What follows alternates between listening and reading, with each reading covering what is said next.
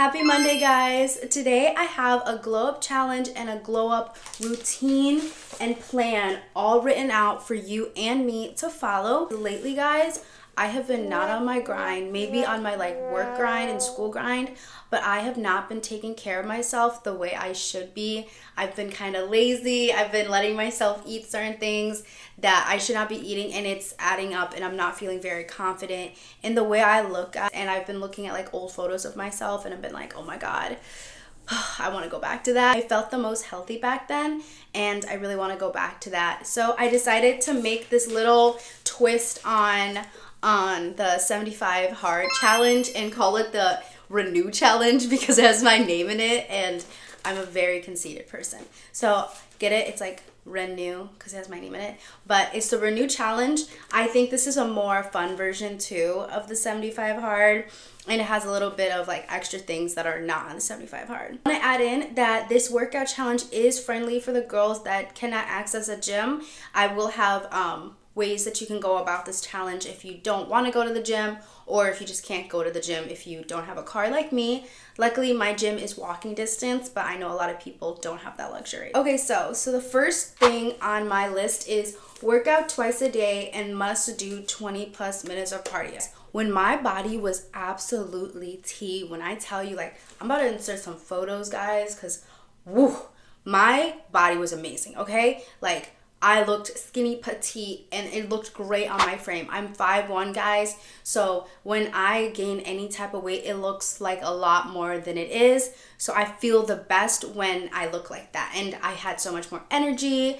I was so confident, and my skin was feeling amazing. Just I felt so good about myself. And so what I did back then was I was working out twice a day. I was doing some type of cardio in the morning time, and then I was doing a very intense weightlifting workout later in the day. So I really highly recommend doing 5 days of working out if you can at the gym. If you can't go to the gym, really add in cardio and then do calisthenics. I don't know if you guys know what calisthenics is that the word? Calisthenics. But calisthenics is body weight exercises. So that's things like push-ups, pull-ups, or planks. Anything like that is calisthenics. Handstands, just anything that's gonna use your weight. But you can do things for your booty that will also involve weightlifting. Next thing on my list is waist train 5+ hours a day. So everybody has mixed reviews and opinions on waist training, but for me personally, that was the shit. Okay, I used to have a 28-inch waist. That's not big, but for my body shape, and since I have a narrow body shape, everybody thinks I'm shaped like a Coke bottle, but my natural shape is more higher up. My shoulders are more wider. My waist kind of is smaller, but it doesn't go in. It's more just like this. And then my hips are not as big as they appear to be, but weightlifting really helped with my hips. So waist training really did help just suck it in, and it helped with my posture. I had really bad posture, guys. So it helped with my posture. It helped with the eating, overeating. It will kind of suppress your appetite, especially if you're known for binging a lot or overeating or snacking a lot. Snacking is what gets everybody, because you'll be eating a bag of chips and not realize that that's 600 calories right there. That's a whole meal. So waist training really helped with getting rid of any type of cravings like that. And I haven't been on my Zoom with that just because I've been wanting to wear cuter clothes. But the thing with waist training is you do have to wear clothes that can look good with a waist trainer. So that's either a bigger t-shirt or a hoodie, or if you want everybody to know you're wearing a waist trainer, you can do that. But sometimes when you get a little waist trainer and you're still losing the weight or whatever, it can make the skin on your back fold over, and no one fucking talks about that. And it's annoying, guys. It's literally irritating, okay? So waist train 5+ hours a day. That snatched my body, and don't play with it. Work out while waist training, but don't do your ab workouts while waist training, because it can kind of ruin the muscle there. So you want to be using all the muscle you can when you're doing your ab workouts, but waist training, don't play. Next thing on my list is staying away from sodium. Sodium is what makes you bloated, guys, because it just sucks up all the water.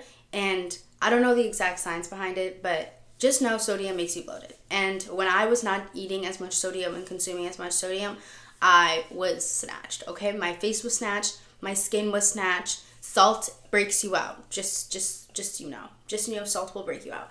So staying away from sodium really helped me, and I need to get back onto that because I have been door dashing so much fucking food, guys. Clap if you've ever been to a fat farm. A few of you fatties. And I don't know why.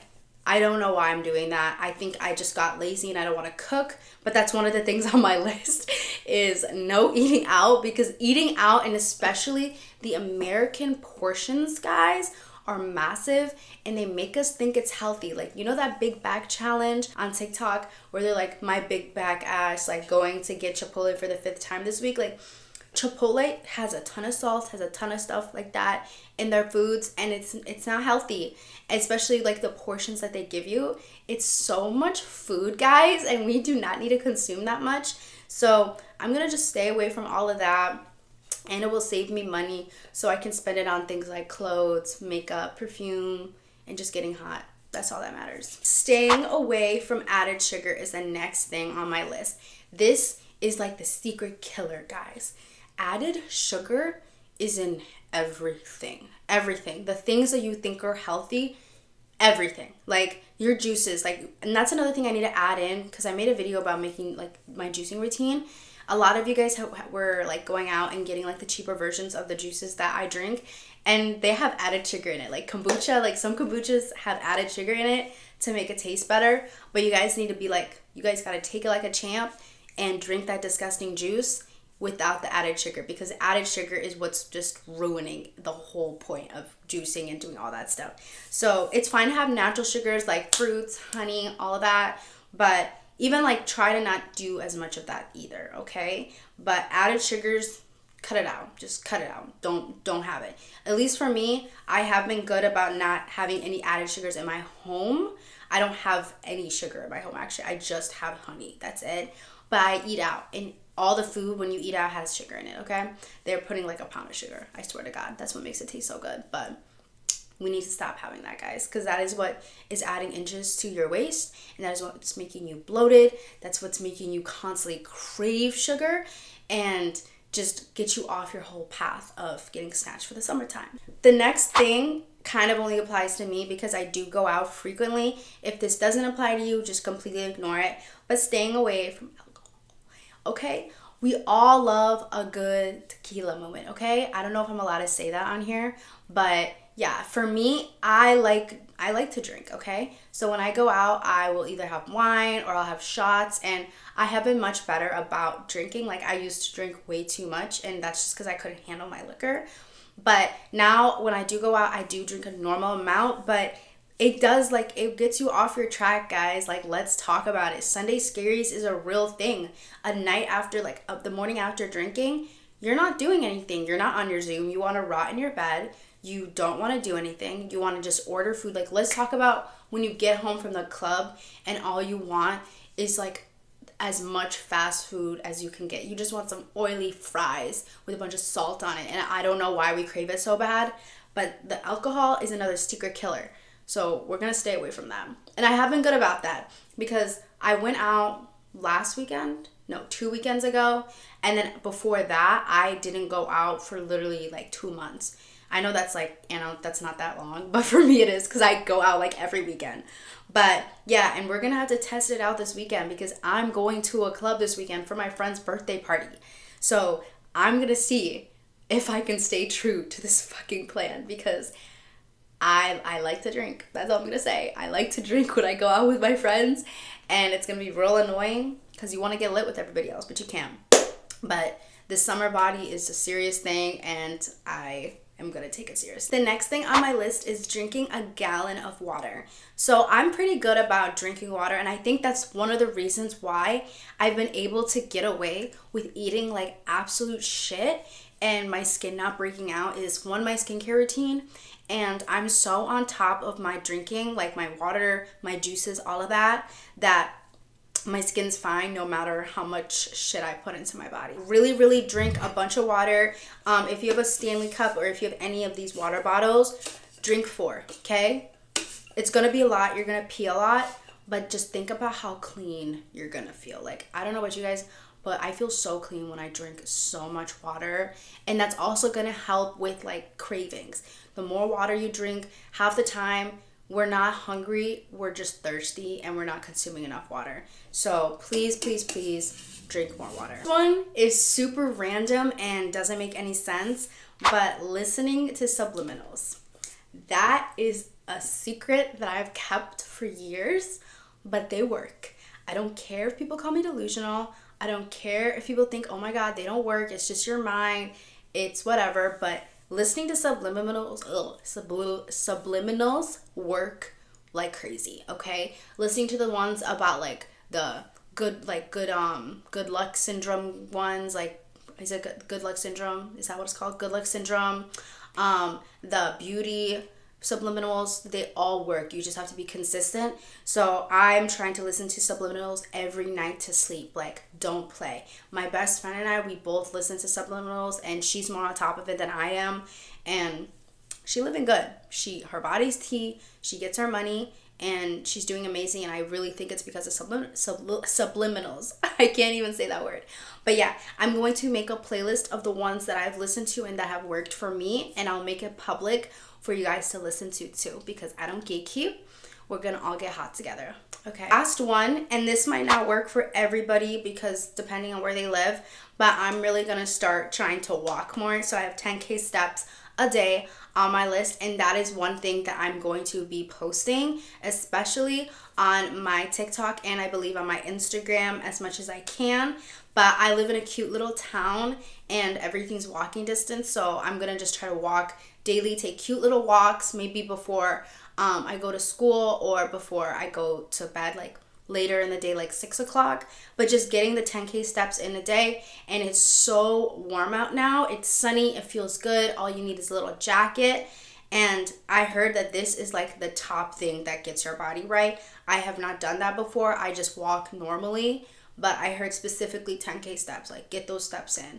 And I mean, I was already walking a lot because my school is like a mile and a half or 2 miles away from me. So I already walk like 3 miles a day just to get to class and to the gym. But I feel like I could do it more. And especially if I stop eating out so much, that's like my huge thing, is my eating. Ugh, so hard, guys. So hard. But I have to say bye-bye to DoorDash because it's killing me. That is all of the things on my challenge. I hope that you guys are also going to be doing this challenge with me and staying tuned with my plan and seeing if it really works. I'm going to talk about my measurements right now. I don't know how much of you can see me on this camera, but right now I'm a little bloated. I'm wearing like a bodysuit, but my waist I believe is like a 24, 25 right now. And my hips, I believe, probably like a 30, 31. I don't know the exact measurements. And last time I weighed myself, that was in the morning though, and I was like 114, 115. But I have a feeling I'm like 117 right now. And that is on the heavier side of my weight, guys. I like to keep myself below 115. Like, I prefer to be below 115. And my goal for the end of this challenge is to be at least 110. 105, if we can get to 105, because that's how much I was last May. 105 plus your like physique being tight and just so good. But that's my goal. That should not be your goal depending on your height. I'm 5'1", and being 105 is completely healthy for my height. And yeah, so we're gonna try to stick to this plan. Hopefully that works for you guys. Hopefully we can stay on track, guys. We all need to help each other out. I don't know if I should make some type of group chat. Let me know in the comments if I should make like a Discord group chat or Instagram group chat on like keeping each other like motivated, because I really want to stick to this, guys, because I can't keep living like this. I can't. I know like my friend Mia, she's gonna be doing this with me and we're gonna be keeping each other accountable. But this is a huge part of doing this challenge, is having someone to keep you accountable, because we will let ourselves slack. And I feel like this will help us feel better about ourselves. We'll feel more confident. We're going to feel great that we were able to do a challenge and just have a lot more respect with ourselves. And that's a huge thing with confidence, is giving yourself a reason to be confident. Like doing something that is admirable. I can't talk right now, guys. It's like 3 a.m.